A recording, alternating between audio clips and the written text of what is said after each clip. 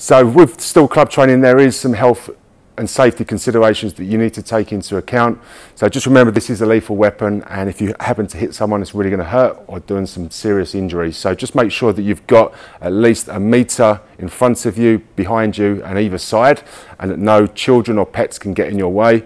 Also as well, just make sure that you try not to have that club bell too close to your face. So if we're going to keep it in the order position here, we don't want it too close to the face, because if it does hit you in the face, it's going to do some serious damage as well.